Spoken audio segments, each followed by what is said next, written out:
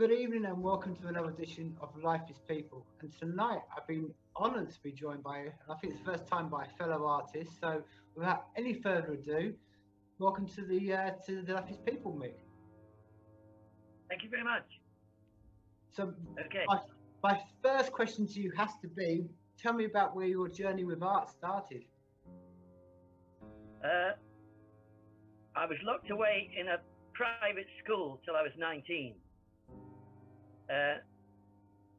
And it was one of those awful public schools.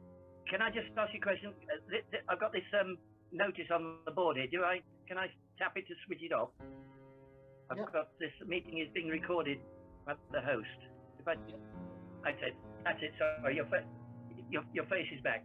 I was in this terrible school. I won a scholarship and went to this awful private school full of paedophiles and all those words that we never knew then that we know now. And although I'd done a little bit of drawing and painting with via my mother, they put me, without my knowledge, they put me down for maths, physics and chemistry to do A levels, and I couldn't do it.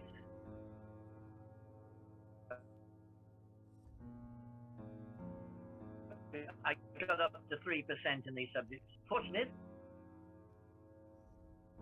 who was a glass and he used to wear a velvet carving in the glass with these very sharp knives. And he did the goblet for Chichester when he did his first the round the world trip in his yacht. Was it Gypsy Moth? I think it was Gypsy Moth, something like that. And he was presented with a huge goblet. And Patrick Harris-Smith did it. So he got me to, he said, oh, well, here comes another one, bung some flowers in the jars and said, do something, you see.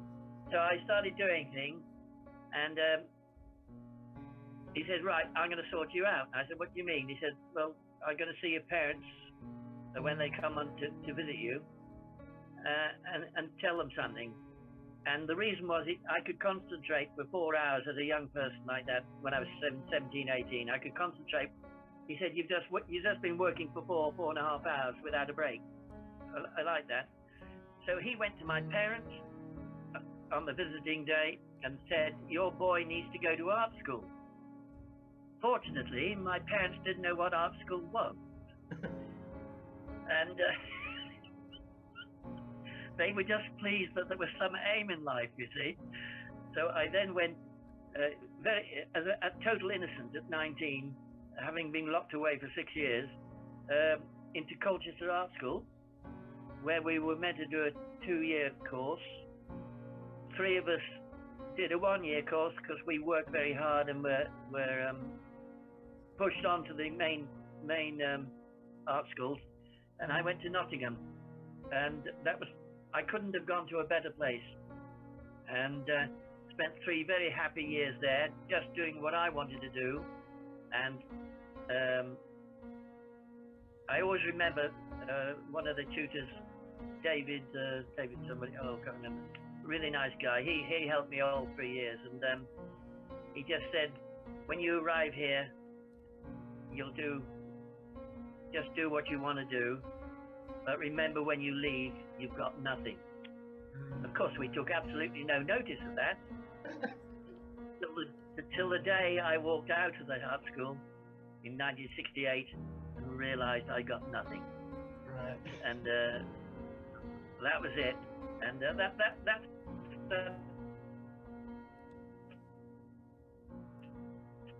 how I got in. I mean, it was step to Colchester was dramatic. You know, with all these people not wearing uniform and things like that, this is hard for you to visualize probably. And then from Colchester, which was very Methodist, into Nottingham, it was just like, Christ, this is amazing, you know, space, paint, blah, blah, blah. And put 4 people in this old Victorian rooms, you know, you had a corner each. You could do 8-foot canvases and God knows what, plenty of room. And all the materials were free in those days. We just piled them up. In fact, I've got my very last tin of paint from Nottingham Art School, which I pinched. Looking up on my shelf there, which is now 56 years old. So that's how I got into the game. And from then on, I went to live in Sweden because I'd fallen in love with some blonde hair. And I had a couple of exhibitions over there. And then we came back and had a son who now still lives in Sweden. Now has gone back to Sweden. That marriage failed. Then I came down to Sudbury in 77, something like that. Married again, and that's where Tom comes in. He was born here in this house, not this house, but in Colchester. And here I've had a few exhibitions. Had a couple at Gainsborough House, the Miners in Colchester, but I've had very few exhibitions. My supporters, like the head of Norwich Art School, a very famous painter down here called Johan Addyman, who has a Welsh content. All these sort of people who helped me would put the word in for me, and that's when I would get into anywhere. Unfortunately, they've all died. So I've got that backing has gone, which was very useful, you know, because Tom has tried to get me in many an exhibition since then, and the response is just appalling, you know. I don't know if you saw a series of island paintings, so just a little island in the middle with different themes. So Tom made a disc of about 20 or 30 of those to go around the galleries around here, and the best comment we got was, you know, all the paintings, island, island, island, island, island, island, and the comment came back from the gallery is, this man has got he hasn't got a theme.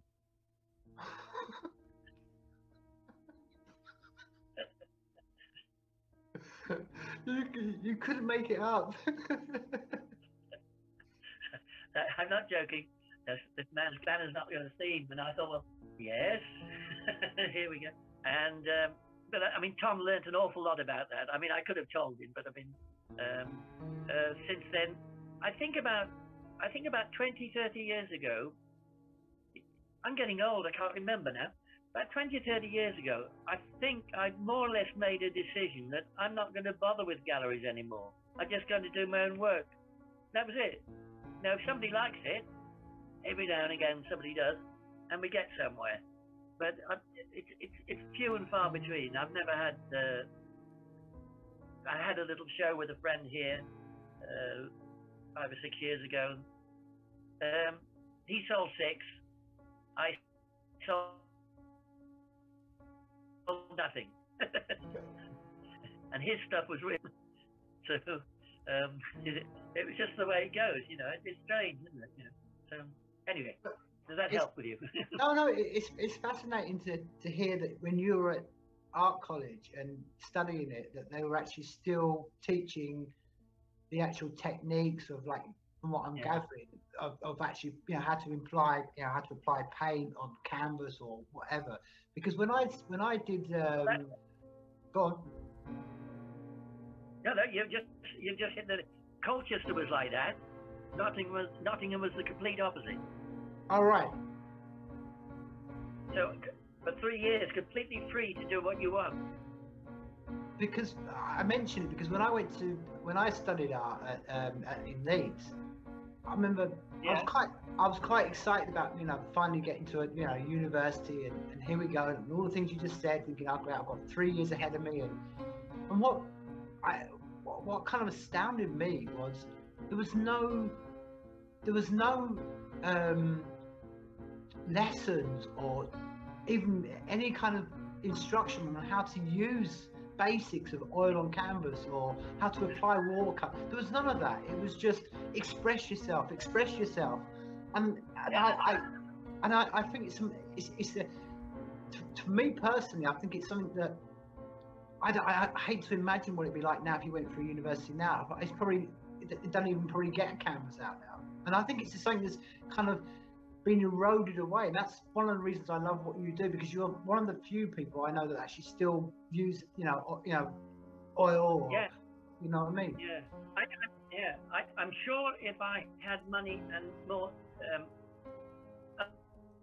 other materials would have crept in. I mean, for example, I'd have liked to done printing, and I'd probably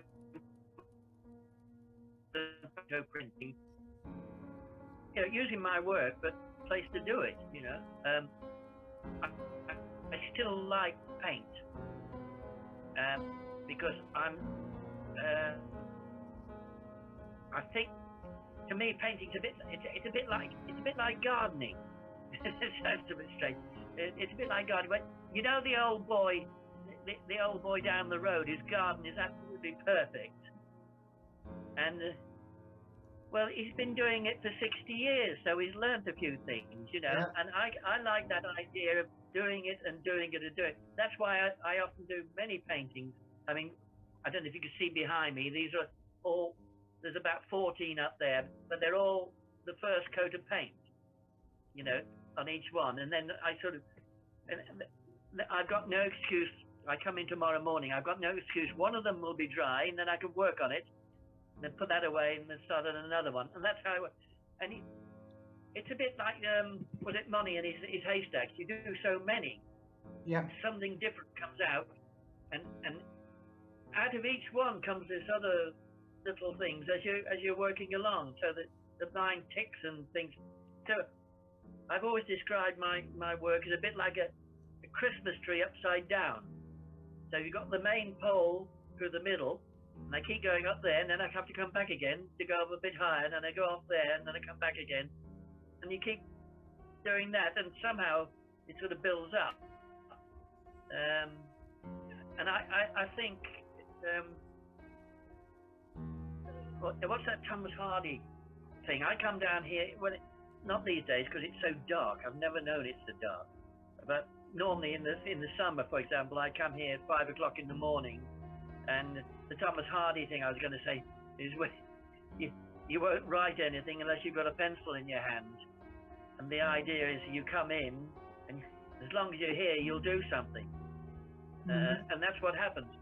I have no problem coming in and starting, and often the earlier in the morning, the better. What you do in the morning is probably the most important part, and then in the afternoon it dribbles off a little bit, and that I do that 7 days a week. So every day, seven days a week, and I think it has to be like that, otherwise you never get anywhere. Yep. I mean, you're absolutely correct. I mean, this is it's a discipline. It's a muscle. If you let that muscle, if you don't continue with it, it becomes weak. Yeah, that's right. So it creates a little hassle back here because she tells her indoors.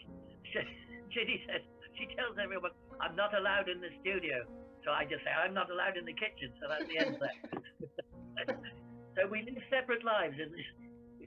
We're 10 yards apart. So we have a lot of fun about her interrupting. That's what I'm going to have on my gravestone. No more interruptions. Now, again, from one artist to another, when you're creating, do you in your studio, do you create in silence, or do you have music playing? I'm going to be very honest now. I have the television on with the most appalling programs on. Okay.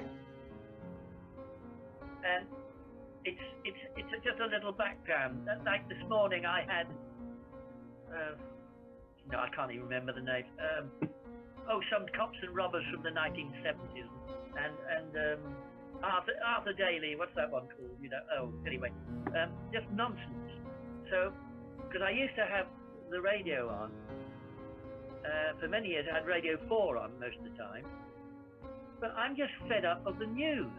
Yeah. And then I listened to Radio 6. Why do they have to have the bloody news on every hour?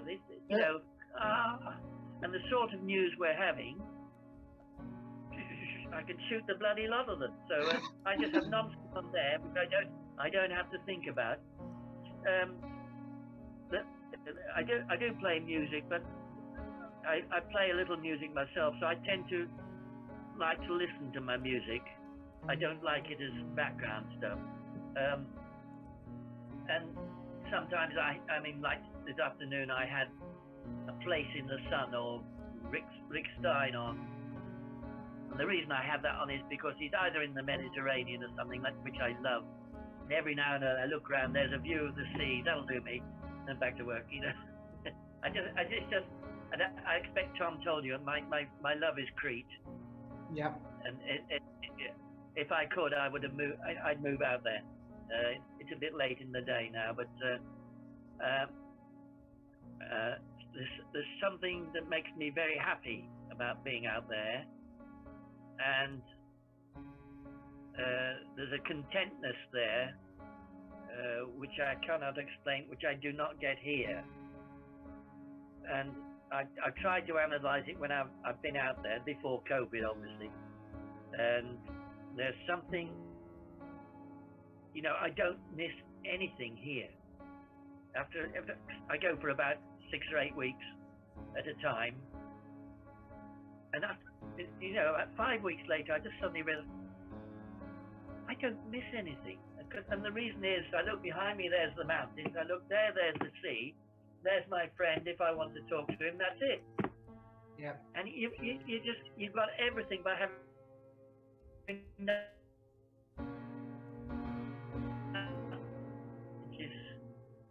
don't know how to something like that. There's enough there to keep you busy, and although my work is not necessarily landscape, it's because of Crete. You start looking at things more. You know, after a holiday, you see things, but it's a bit like looking in the mirror. You do this to go out in the morning, but if you're going to do a self-portrait, you start looking at yourself for 4 hours every day for a few days. You see a lot more than you would by just having a short time. Yep. And that's what Crete gave me, is that depth of looking, and I could just sit there for hours, a bit rather like a Greek old man. You know, they sit there with a coffee. Mine's probably a cognac, but there we are. And just you sit there, and this landscape keeps changing in front of you, and it's the colours. I always remember one day walking down the road from where I lived. You know, these white houses and all the rest of it, and the blue was so powerful it almost came round the corner. I mean, how do you explain that? I don't know. I'm still looking.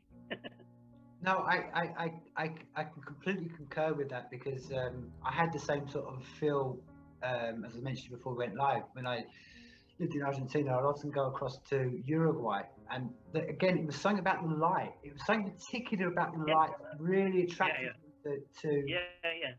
Now, I don't know what you're like, but I love painting out in nature, out live, you know, there. You know. But the trouble is, I mean, this is me personally. Whenever I paint out in live, I'll be doing it, and I'll be, you know, you get, as you know, you get sucked into what you're creating. Yeah.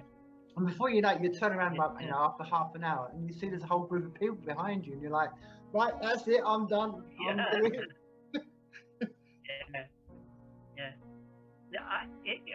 I don't actually work much outside. I do the odd drawing or make notes or things like that. And I collect images all over. I mean, the first Cretan images I got was their postcards, and especially old postcards. The colours in them were absolutely amazing. And up till that point, I had never used much colour. My early stuff, like the political stuff of 30 years ago, 40 years ago, colour-wise is very bland. So the Crete introduced me to colour, and it also introduced me. I'm trying to think who did the Beatles LP. Peter Blake, and he was talking to the guy with polio. Anyway, the blockheads, Ian Drury. That's right, he was talking in Druid. And he said, do you like Marilyn Monroe? Do you like Buddy Holly? Do you like Elvis Presley? Do you like blah, blah, blah, blah, blah, blah, blah? Well, fucking paint what you like. And I thought, that I heard that interview, and I thought, and I was combine that with Crete. I thought, I came back, I thought, yes, I'll paint something I like, rather than trying to say something. Just start painting something I like. And the last 20 years of work or more is built around that idea. You know, I like this, I like that. Put it together, try and say something. The 3D thing. And I quite like the juxtaposition of 3D and not 3D. And I had an awful time loosening up, let it be more free rather than being very careful. You know what I mean? Yeah. But that's my nature, is to be very, very careful. So I started using these things. Okay. And some of those earlier texture paintings, this was the rule. I can't use anything smaller than that for painting. Did you hear that? Yeah, yeah. Did you hear that? Yeah. So I used that for the whole painting and nothing else. So I gave myself silly little rules to free me up from doing little precious marks instead of doing like that. But and that has helped a lot. And now I can sort of start putting paint on like this. And you let that dry, and then put another colour on top, and it starts catching. And Yes. it's all about mistakes. And then you cover up the mistakes you don't like, and you keep building it up. So I like that sort of freedom, and lots of colours start coming through, which helps, you know. So do you paint primarily on canvas or wooden board? I mean, what's your favourite sort of medium to paint on? Canvas on board, but 90% or more now is on paper. Oh, right. All what you can see is on paper.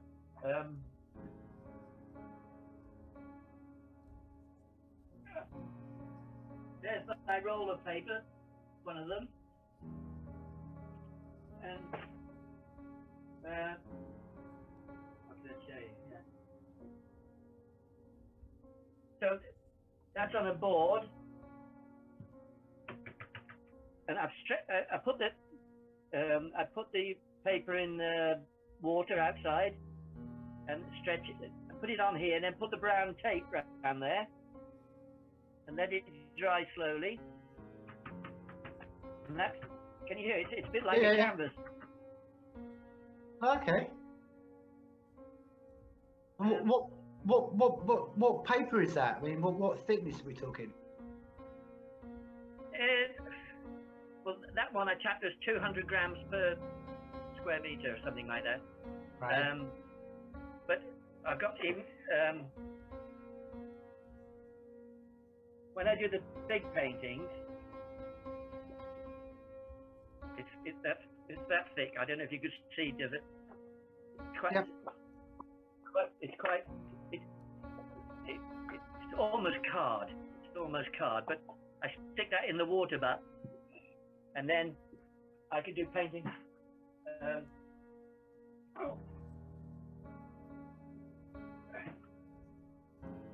can you see that one? Yep. Okay.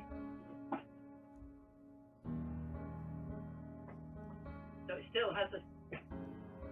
You can get it really, really tight. See on the brown paper, and then sometimes I put PVA glue over it, water it down, do 2 or 3 coats, or just household paint. You know, the one that sticks to your skin. You can peel it. Got PVA in. Couple of coats of that. Sometimes I'm careful how I do the brush strokes on that, depending on what I want to do, because the beauty of that is you can actually put paint on, then wipe it off, and another color, and then wipe it off, and you get these lovely little blends, and that contrasts with the thick paint. So you can get these contrasts going, and because of that because of that, I found out a way of doing the rocks and things in Crete to get this sort of. I mean, it's almost 3D sometimes. Yeah. You know, where does painting stop and sculpture start? It's like that, you know. And what will you use?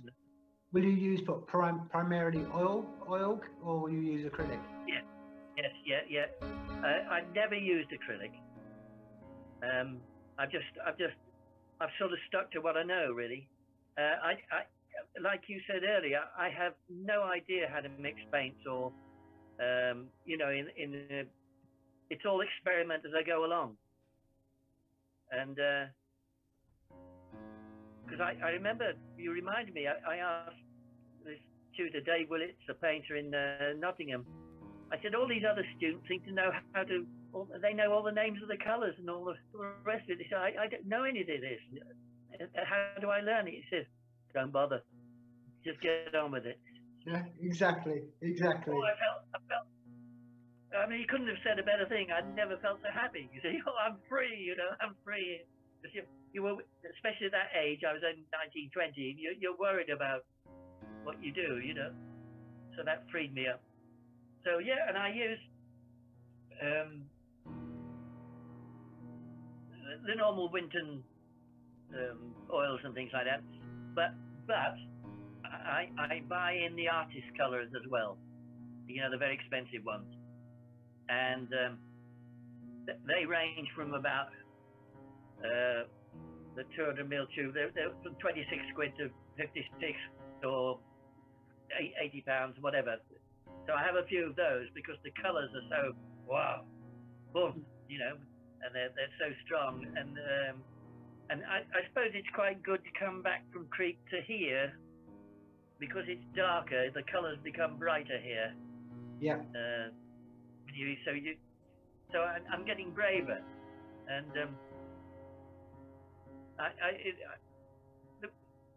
I look at other painters like Bacon or David Bomberg. I've been looking at John Craxton, and I get the books in and just read them or find example of that. I mean, I can give you one example. I don't know if you notice in quite a few paintings that orangey colour comes in all the time. The background or something is always orange or something like that. Well, I got that from a Francis Bacon comment in the book up there. And he said, oh, I often use that orange, but it's not script. You know, if it's blue, it's the sky. If it's green, it's ground. People's minds, and I thought this was, I like that. So I took that idea and started using the orange a bit when I needed a background, you know. And sometimes I paint the whole painting, the whole painting with the orange, and then work on it, and then just leave some of it coming through where I want it to, you know. So there's a whole library of little things coming in like that, you know. Up here I've got about 15 files. So I've got hills in this one and rocks in this one, and the sea or a wave, and you know. So it's like a dictionary of images.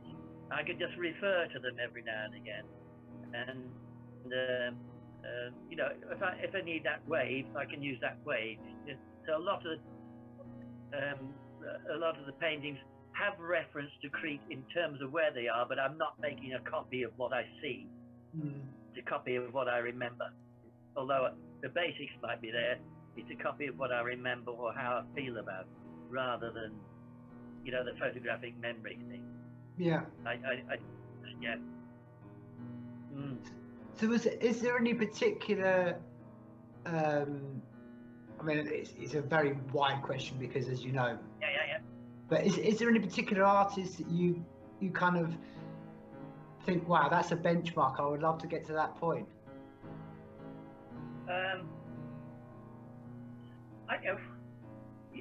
I think all those sort of people I mentioned, yes. And I think the more I learn about other people, the more it changes. So I can pick. It's not, but it's one. When I started, it was René Magritte.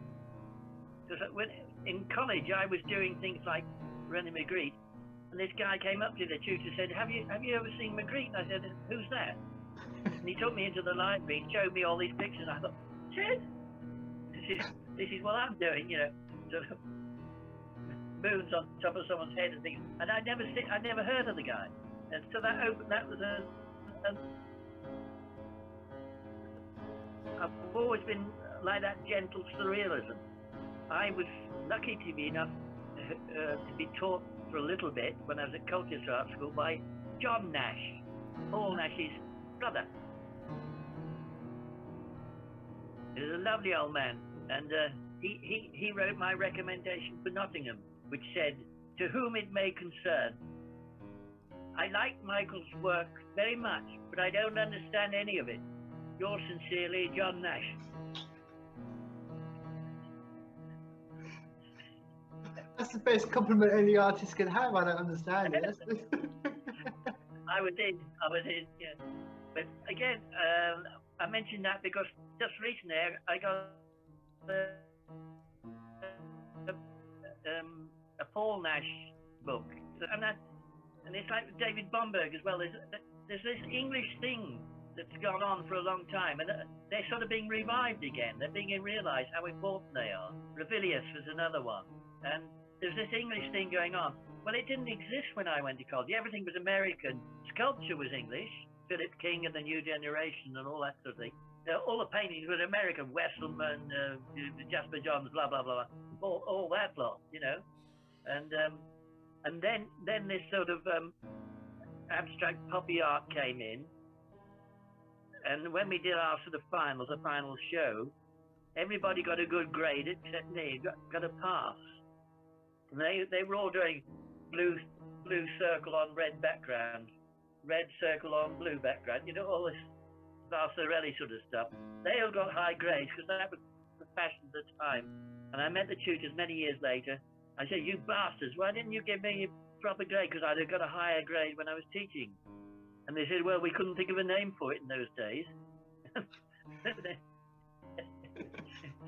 now it's called conceptual art, of course.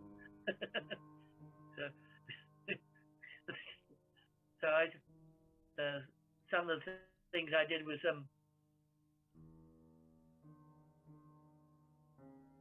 in ceramics, in clay. I made a bag of chips, but they were white and cold and horrible. I made a steak and kidney pie and a hamburger in things, and then painted them to look like the real thing. I was doing all these objects as well as the painting. I did a model of my hat, so you had a painting with a box behind it, and the hat was hanging on a hook. It was so Magritte, and you know, this lovely blue sky, and a workman's hat hanging up in the sky, all this stuff, and they were just stepping stones. You can't. I mean, I was mentally 16. And there I was, 20, 21, 20, 23 before I left Nottingham, 23, 24. And I was still very, very young, naive, you know, because when you're locked away in those schools,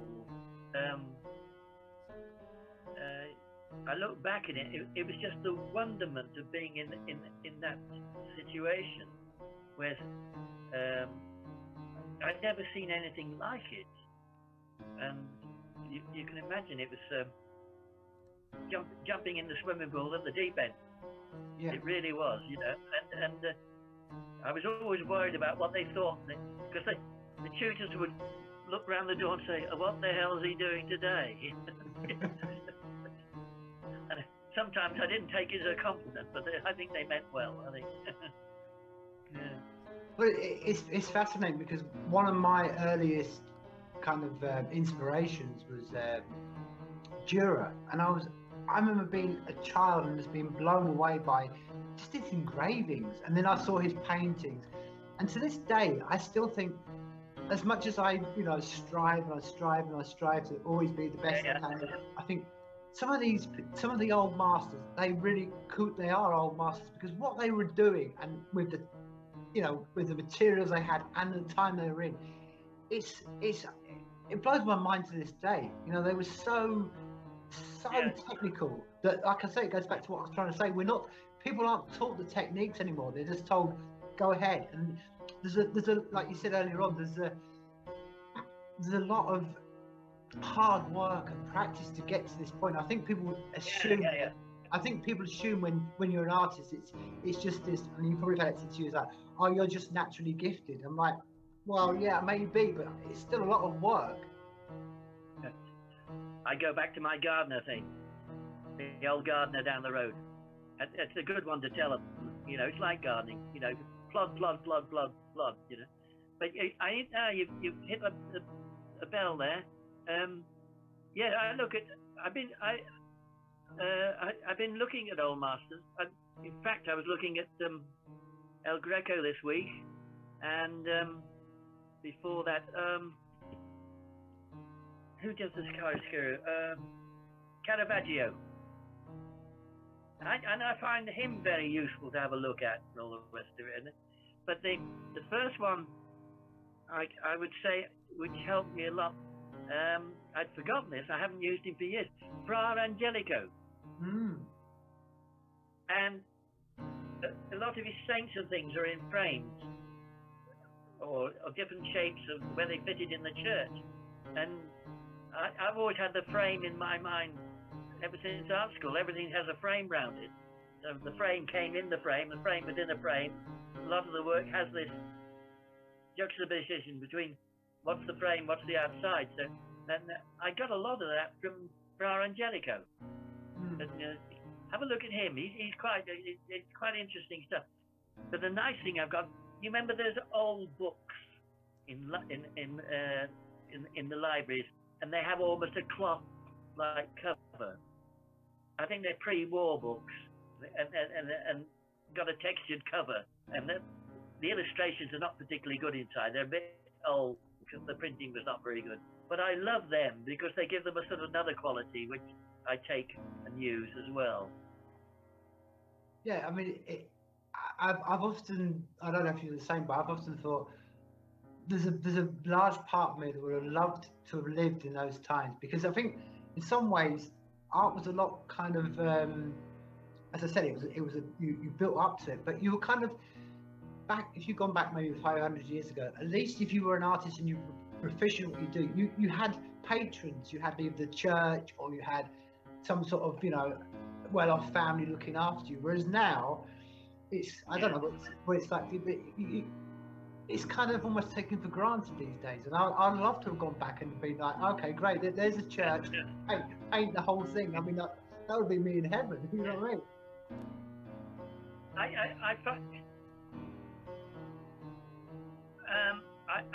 I know what you're saying. I find some of the stuff I see, a lot of it to me becomes a bit flippant. You know, and sometimes, again, I find it. I mean, the one that always disappoints me is when they do these little films. They make a film, and I'm going, well, for God's sake, do a proper film, or find another media or something, you know. I mean, sometimes I could see the point they're trying to make, but to me, it's just a lot of it. I haven't seen a lot recently, but I went to the Turner thing, you know, a few years ago, and there was no paintings. It was just films. It turned out you needed 4.5 hours to see all these little films. And I'm going, hang on, I'm not sure about this. And to me, they were not well done at all. This is what, unless I'm missing the point completely, I just, I've got my friend down the road, a painter, he finds it the same. We just can't find a way of, how do you get into this? We're not, we feel like country bumpkins, you know. No, No, I think you're right. And this is my personal thought. And I think it's been this is an end result, or what we're going through is postmodernism. You know, the idea. I mean, you will literally. I mean, the amount of times I've been into galleries and thought, wow, if I had a 5-year-old son, if he painted that, you know, and you'll say, my 5-year-old son can paint that, but the pretension around it is like, oh well, you just don't understand what the artist is. And like, you know, that to me, that's this is postmodern thing that we're in, and I'm with you. I sometimes go to galleries and think, really, is this really what people are into? Because I mean, I don't knock it all, because I mean, you have to treat it a bit like languages. You know, just because you don't understand a word of the language doesn't mean it's nonsense. You've got to be a bit careful on this one, you know. But I just saying that I can't. Some of it, I mean, like the Chinese guy does lots of things. I can't remember his name. He's been at the Tate Modern, the one that got expelled from China, and some of his stuff I found really interesting. You know, not that I knew what it was, but it didn't. Sometimes it doesn't matter if you don't know. I've just got this thing about the film thing, particularly. I find. I just find it bad film. You know, if I want to see a film, I'll see a good film. You know, I don't want to see badly focused, badly put together. You know, and I'm sometimes I sometimes wonder whether I'm just an old craftsman. You know what I mean? I prefer the craftsman side of things, and I think, from what I can gather, I think that's beginning to creep back in again. Yes. I think it's just. I think that it's turning back again. Yeah. The craftsmen, and I'd like to see that. And you know, this plot where some of the work I can get. Tom got me a book on the colony rooms in Soho, and I went there a few times, and the few times I went there, there was no one there, just one or two people and all the rest of it. But reading the book, and I know that name, blah blah blah, Francis Bacon, blah blah blah, blah. It goes on and on and on. And it gets to a stage in the book where what they call them, the new British artists creep in. Tracy Emin and not her, but the guy who does the thing. And you could tell in the book that the person who wrote it, the whole atmosphere just changes. Yeah. It lost. It just loses that what it was. And this lot move in, and I mean, Damien Hirst, for example. I just can't. I'm not sure what is the guy about. To me, he's a bit of a Boris Johnson of art, as far as I'm concerned. Yeah. No, you're correct. How do you get a Damien Hirst? You send him to Eton. Exactly. And it's become like I concur with you. I think we're at the beginning of something. You know, it's all everything in life is circular anyway. We're all going. But I think what we're going through now is, like you said, I think people are appreciating the craft of it, and I think also there's been, and it got accelerated, particularly in the 80s and the 90s, and it's never really stopped. But a lot of art over the last sort of 20, 30 years, it's been about the brand. It's all about, like I say, Damien Hirst is all about the brand of Damien Hirst. Banks is all about the brand of Banksy. It's, you know what I mean? It almost becomes like an inner joke of the pretensions of these artists or the establishment laughing at everyone else, saying, well, if you don't get it, then you're some sort of pleb. Like, and art.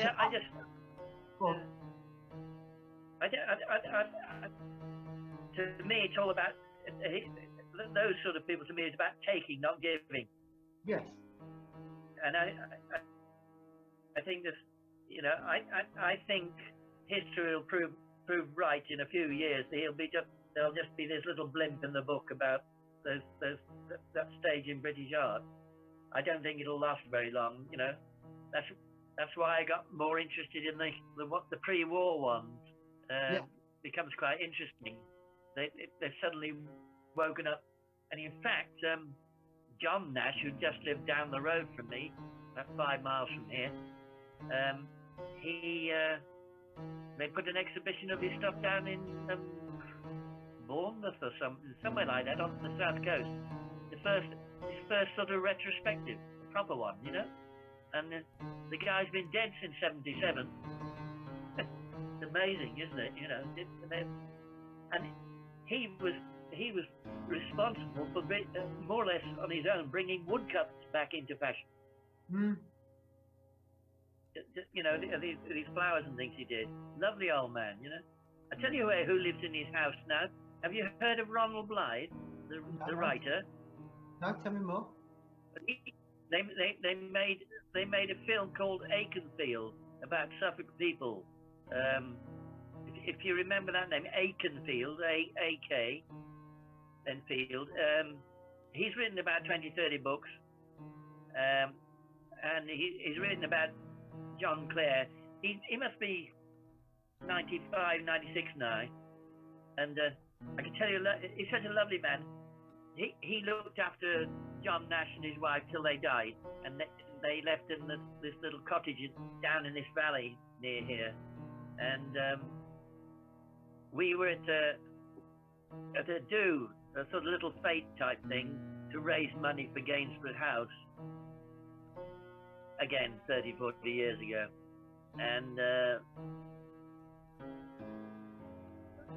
I met Ronnie for the first time. He said, oh, because he knew my parents very well, because my father was the vicar of the local church and all the rest of it. And we were talking, and he said, oh, how's your father and all this. And these women, these ladies keep coming past. Oh, Ronnie, have one of my cakes, put a cake on there. Then another one would come and put another cake on there. And it went on like this. And poor Ronnie's dish was getting more and more like this. And I shall always remember saying, oh, Michael, he says, take me away from these women.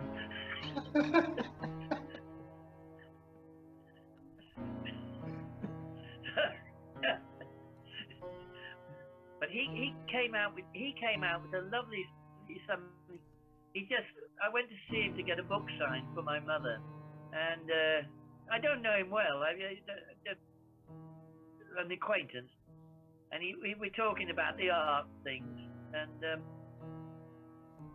he said it's all right for these others. He said, for you and me, Mike, he said, it never ends.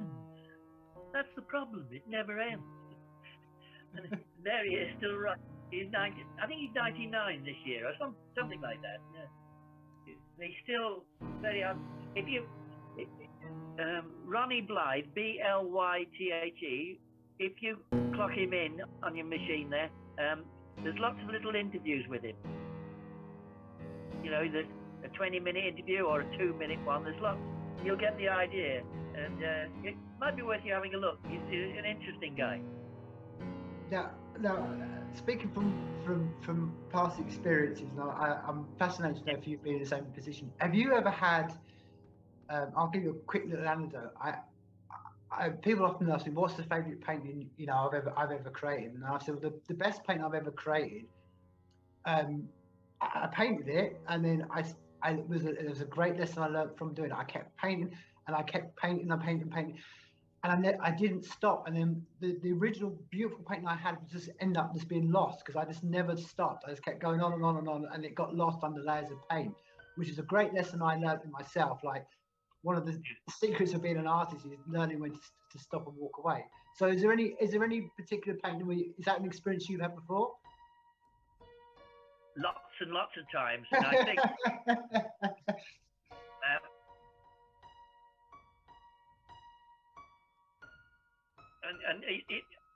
my wife, I mean, she's an artist when she's cooking, but when it comes to what I do, there's a big gap. And even she can see, so stop fiddling. She says, stop fiddling. And I have to say to myself, no one else will bloody notice this anyway, so just leave it, you know. But I think that's I think that's something I've learned by working in series. You know,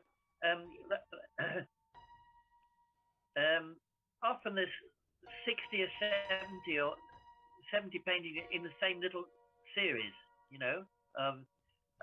The bird ones I did recently, there's at least 50. There's 50 of them, and therefore the fiddling stage gets less and less because you're spreading it out a little bit. And I think that's helped a lot. But I know what you mean. I go like, oh, let's get that little dot right. You know, I don't like that. And then of course I mess the whole bloody thing up. Then you have to paint over it again and start again, and it's never the same. No, yeah. It's never the same. And you think, shit, why did I do that? Why didn't I just leave it? You know. So I'm getting up. I'm 77 next, so I'm beginning to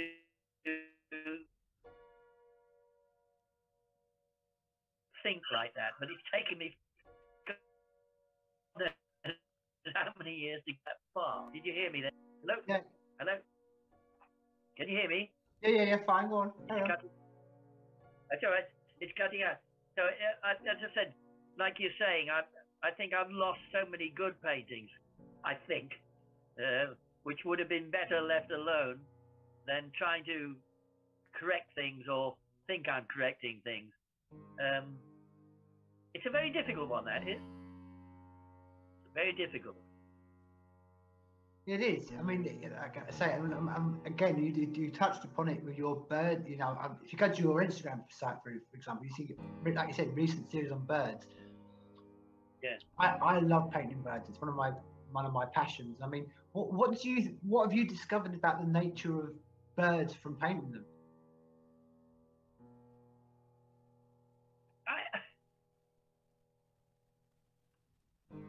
In fact, what happened was, and this is how the tangent worked, I did some little orangey landscape that look like snowy landscape, and they're like an X. So I did a series of those, and out of those, the landscape became the wings of the bird, and the landscape grew out of it. So they also became a little bit political, because birds can be very nasty. And I quite enjoyed painting that and thinking, you know, Boris's guts being plucked out from a dead bird, you know, was there was a sort of, this is one of my little tangents, and I just thought, I always remember a Jewish guy I met in Sweden. He'd come out of a concentration camp, and as soon as I mentioned politics, he'd say, politics is for the birds. And I quite like that. I'm doing the birds and the politics creep in, you know, very subtly. But that was in my mind a little bit. So that introduced, and the politics, that was almost a reintroduction. So I more or less stopped it after a while because I didn't want to go on that direction. But some of the work from the 1970s and the 80s was very political about Enniskillen and the bombings in Ireland, and there's a lot with that face on. And the reason you know the ones I'm talking about, with the mark, with the plaster across the nose. Well, when I play the harmonica, I wear a wire thing round here to hold the harmonica, you know, and they built this guy's face up with wires and things which look like a harmonica holder. Can you hear me? Yeah. And so, and that was the starting point on that.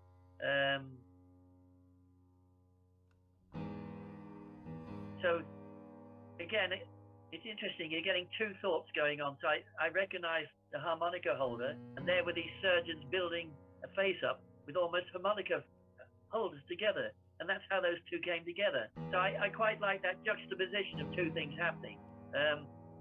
at the moment I've gone back a step and I'm going to look at the gorges. I've done some gorges in Crete, so I'm doing the basis of the gorges and then see what happens now, and of how another way, or find a way of how I'm going to express those gorges. I'm not sure, because I've just looked at John Craxton's gorges and they're quite different. So I might get something from him that I put in, and it's never copying. You can't copy. It just helps you over the next step, and it turns into another idea. And I think a bit like the snowball a little bit, you know, rolling a snowball. It gets too big, and then a great lump falls off, and you have to roll it again, and then another big lump falls off. And at the moment, the lump has just fallen off. I'm having a bad patch.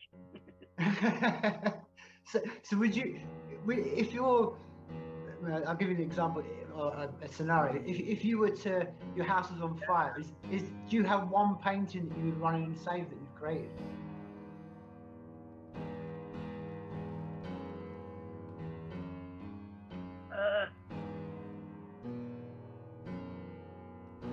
I think I can say I've got a few, actually. Okay. I've got a few now. I never haven't thought of it like that. The painting or the wife? Ah, that would be an interesting question. Yeah. I've got to be careful. She's got ears like an elephant. Yeah.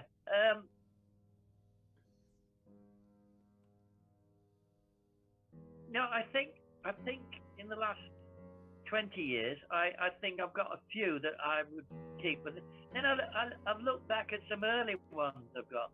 There's one or two. I'd love to have a retrospective before I pop my clogs, because then it'd be quite interesting to pull out the best one of that era, or the best one of that era. I think I've had about six or seven stages in my life, so each 10 years has a good one, I think, or a better one. It'd be just nice to have the space to put them up together to see what, you know, that change as you go through, you know. But I wouldn't pick out particularly one. I could pick out a group. I would be pleased with. Okay, yeah, but yeah, I mean, I think it goes back to what you were saying at the beginning. It's you have a desire. You're almost told when you're an artist you should strive towards a gallery. But I think the ideal, from my perspective, I'm sure you feel the same, is you just want people to see what you've created. Because I think one of the things about being an artist, you're doing it all, and it's all kind of, you're very isolated. You're very, like you were saying before we went live, it's a very solitary profession, and you just want people. Go on. The other. Are you there? Yeah. Go on. It's cutting out a bit. Can you hear me? Yeah. I think the good thing is I think they should be seen, and should be seen by yourself, because they're one thing in this room. Put them out there on another wall, you think, oh my God, did I do that? It becomes quite interesting how you see yourself elsewhere. And this happened to me about 3 or 4 years ago. I had my first little exhibition in Crete. Can you hear me, Jim? Yeah. Sorry, it's just you cutting. And it was in a disused olive press factory. So this lovely big room, and I sent the paintings out there, and so they're paintings about Crete, and I then sent them back again and had this exhibition, and it was fascinating to see, from my point of view, it was fascinating to see them somewhere else. And this is the first time for a long time I could walk in a room with nobody there, just to see your own work, but in a different place. And I wish I'd done that a bit more often, because it does open your eyes to your own work a little bit. Yeah, Yeah, yeah, exactly. It's fascinating, like you say, when you take art out of when you paint it into another scenario, or another room, or another space. Like you said, it's amazing how much it changes the whole perspective of what you've created. Yeah. Now, one of the things you mentioned earlier on, you paint first thing in the morning, which is almost completely opposite to me because I'm a night painter. I don't start getting creative until maybe 1 in the morning. I'm that kind of thing. So, but Yeah, yeah, yeah. but the question I wanted to ask is, do you keep a sketchbook or a pad by your bed so you can recall dreams, or is that something just I do? I don't do that, but I do note things down. You know, if I suddenly think about it, in fact, in case I was picking something up today, that's there ready. I put it there ready before we started to make sure if something reminds me, I'll write it down. If I see something in a magazine or a newspaper, I take it out and put it in a pile, and then I start filing these things. And sometimes, just by collecting images and all the rest of it, it sort of tells you something. But it's only by putting things together. Like in my filing system, does the idea evolve? Because sometimes here it's not working. I've got a file up there with things to do, and I look at that one. I can't remember what I was going to do, but another image will come along, and the two will go together, and it'll start working, and it starts building up. I mean, the only regret I have with my work is that all the drawing has gone onto a lot of the drawing has gone onto on the paper, on the canvas before it starts, so it gets covered up. So I never have images of drawings. I've got hundreds of little drawings. Sometimes I do 20 or 30 in a row. Very small ones. Just a quick idea, another quick idea, another quick idea. And it's funny, they develop. It's something I learned to do when I was teaching, and I was so bored with all the children. I'd set them their work, make them get on with it, and then I'd do all my drawings. They say, "What are you doing, sir?" And I said, "I'm writing to my auntie."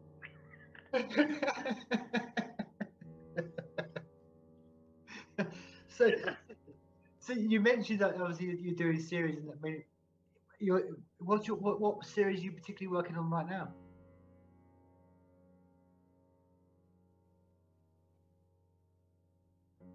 Tim, I didn't hear that. It No, cut out.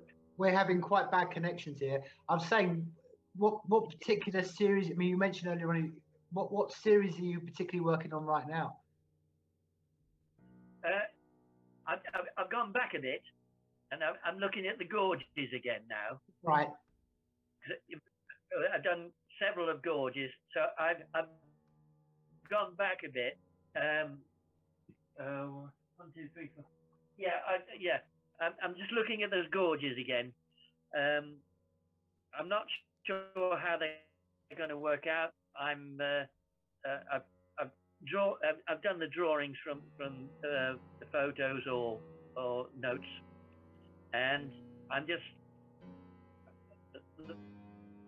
the first thing I do is put in markers, so I keep some sort of structure there. Though I might not stick to it, but I like working to a structure and then building up from there. You know, I've got this thing about the gorges. How the hell you do them, because it's very hard to explain in paint, because a bit like for photography changes what the landscape looks like. These gorges, in Crete, when you stand there like this and look up, it's very hard. How the hell do you get idea of the space and the rest. I'll give you a good example. My Dutch friends were taking me down a gorge on the south coast, and I said, "Oh, look at those crows up there." And then I realized they were not crows; they were vultures. So the whole scale of everything completely changed. And once you knew that, you sort of re-look and think, Christ, I've got everything. You know, your brain was doing one thing, but your eyes have suddenly realized you're totally out of proportion. And I'm interested in that side, how you bring that in sometimes. And sometimes I think it's about not what you put in to the paintings, but what you leave out to emphasize what you're trying to say. It's a bit like, you know, when we're doing the music, you know, the discussion, what's the perfect pop song, and most of us agree that it was the Beach Boys' God Only Knows, and it's so simple, God only knows, da, da, da, da. And it's so beautiful at everything, and it's the most simple little line you could ever have. And I think sometimes we're going back to this fiddle stage in painting. Such a bloody nuisance. Fiddle, fiddle, fiddle, fiddle. Go away. Chop my hand off. You know, I think trying to be brave, but know what you're doing. It's again, two things put together again. I think that's right. Trying to be brave and putting and making the marks with that confidence. I'm still looking for that. Yeah. I mean, like you said, I mean, I think it's been a bit of a theme of this conversation. It's an ongoing process, and you know, I think you're probably something we both have in common. I often think that I will never ever get to the point where I'll sit and look at something and think, oh, that's the ultimate, because it's always a learning process. It's always it never ends. It never ends. Yeah. Now, like before we sort of wrap this up, you've touched on this a couple of times in this conversation, that your love of music. Is that come on? Tell me more. Is that something you play? I mean, you mentioned the harmonica. Is that something you? Yeah. Well, yeah. The music started at school, and we had a school band. We went to Germany in 1964. In the band was Brinsley Swartz and Nick Lowe. You've probably heard of Nick Lowe. Yeah. Well, he was our bass guitarist. Brinsley Swartz played with Graham Parker and the Rumour. Barry Landerman had a hit with the Hitching a Ride, I think, was the pop hit. But I was a little bit older than them, so I moved on, and from then on I played in local pubs and things like that. But I wasn't so much about a band. I did my own thing. Because I'm a bad musician, I had to make songs fit me, not me fit the songs. So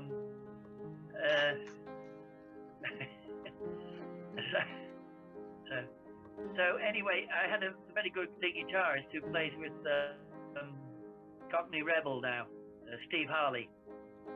Right. And we split up because he had to move.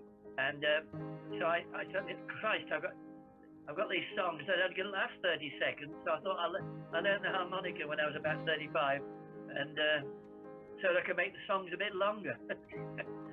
So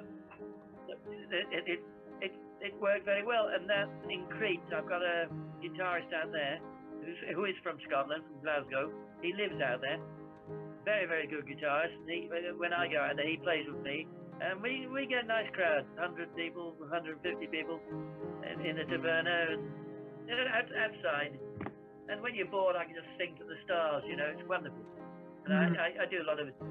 We do it right across the board what we do. We do one or two of our own numbers, but I do a lot of Dylan, a lot of Cohen, and Oh, you name it, any direction. It's about the song, and then I learned to develop it, make the song mine. You see what I mean? We're not trying to copy. We make the song our own. You know, because people come up to us and say, "What was that song you did?" You know, and then they realise what it is. We have some of them we don't change very much. Some we change an awful lot to make them how we want them to be. You know.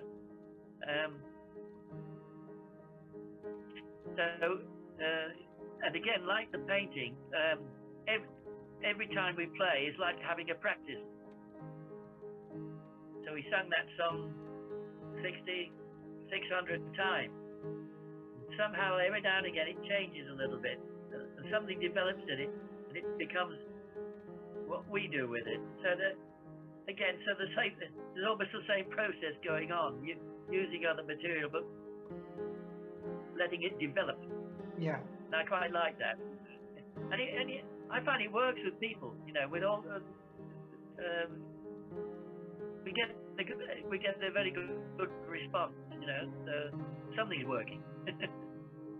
No, I mean, I think it's before we went, you know, recording all this. I was saying to you that one of my, I don't know, for want of a better word, missions in life is to reconnect the musicians and the artists. Because when I was a child, you know, album covers were literally drawn by the artist, by the, you know, the band would literally say, right, you know, they would specifically have an artist and they would design the album covers, and they were pieces of artwork.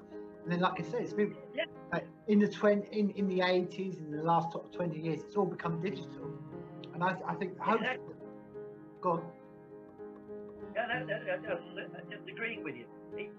I mean, it's almost like the T-shirt. Everything has to be A4 size now. So it just limits what they do. I'm just going to get a wet.